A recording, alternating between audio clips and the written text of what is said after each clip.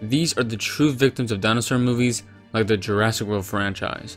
The true victims are carnivores. Let me explain. Carnivores in media are often depicted as evil and bloodthirsty, which is also the case for prehistoric animals.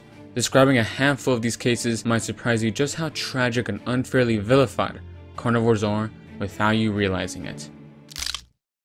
The Giganotosaurus was seen as a villain in Dominion, but in reality, the Giga did nothing wrong. It would intimidate and be aggressive only when necessary for the most part. Its home was in flames and its food source was gone.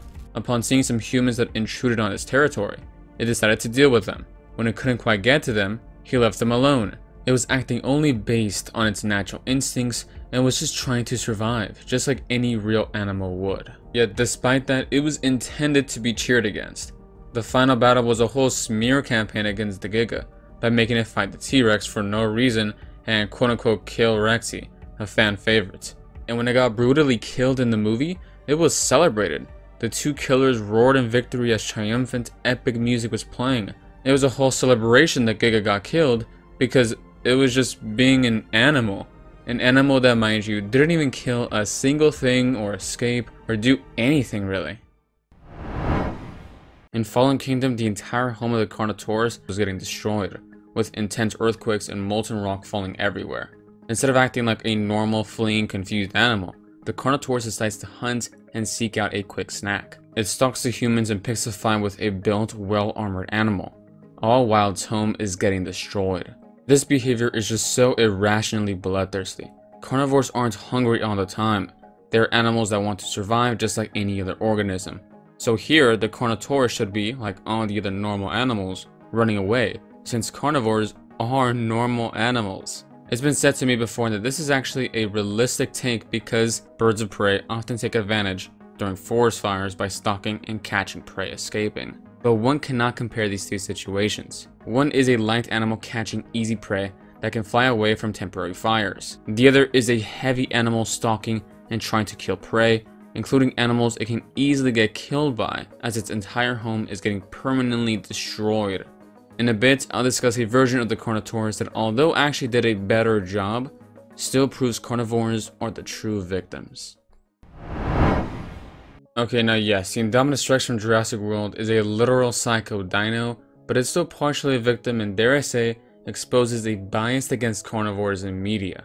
To see what I mean, let's look at its enclosure. This wall is 40 feet tall, which allows us to measure the length and thus the total area of the enclosure. Doing the calculations, we find the area in this enclosure is around 5.4 times smaller than the required area for an animal of its size. So this enclosure is beyond inhumane, and also having a sibling in the same tiny space makes the problem even worse. No wonder it was insisting on escaping this horrible paddock. Now after its escape, yeah, we go into fantasy land and killing for sports stuff, which a non-social reclusive carnivore would never do, as it's spending energy for nothing. But it's a fictional hybrid dinosaur, so fair enough. Saying that though, if the hybrid was say a herbivore, I highly doubt I would be psychotic and killing for no reason. Only possibly because it's a carnivore is it being violent, showcasing the double standards of carnivores and herbivores. The Dimetrodon were steppe mammals that lived in mostly wetlands, although sometimes dry environments.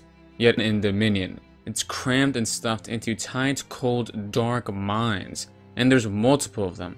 I'm not sure there's an in-universe explanation, but either way, it makes complete sense these animals attack the humans. They probably haven't been fed in so long, been completely neglected, trapped with others of its kind, in a place they simply can't live in. This is hell on earth for these Dimetrodon, and their only chance at possibly escaping was seen as a celebratory moment in the movie. These Dimetrodon just want to eat and escape the prison they're in, but instead they're portrayed as the next monster of the week. The Velociraptor Rex, or V-Rex, is a fictional evolved tyrannosaur from Peter Jackson's King Kong, and pretty much a villain in the movie. I mean, it just oozes of evil, bloodthirsty carnivore, and this trope is mostly apparent in this scene. The V-Rex just snatched a big, filling prey item, yet upon noticing a small, insignificant human, it decides to chase down the woman, even with its meal on its mouth. The V-Rex is just wasting so much unnecessary energy just for a tiny human, despite having a big meal that is getting smaller and smaller as it's running around. This is just extremely silly and is clearly emphasizing that carnivores are bloodthirsty sadists who just want to kill. Carnivores don't act like this at all. They catch their prey, kill it, and then usually it's time to eat. No chasing down another even tinier prey item just for the sake of killing. The V-Rex should really just be eating its meal, and when it does see the woman, it would either just ignore her or threaten her in case it thinks she's some pesky scavenger. Also, later on, 3 V-Rexes sacrifice their lives just to snag this tiny human, which is the worst way possible to waste your energy on life. Although the scene is still great and I love the V-Rex, its mannerisms further enforce the flawed carnivores or evil trope. Now, to compare, a prehistoric animal done pretty well is the Carnotaurus from Disney's Dinosaur. The Carnotaurus was an antagonist, but they had no evil intent. They simply are hungry carnivores.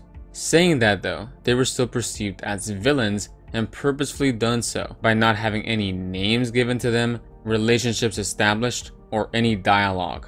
All this dehumanizes the carnos and makes a clear distinction between the good and bad sides. And yet, these Carnotaurus are some of the most tragic dinosaurs in the movie. Their habitat was entirely destroyed by an asteroid, so they had to trek in foreign land to find water and food.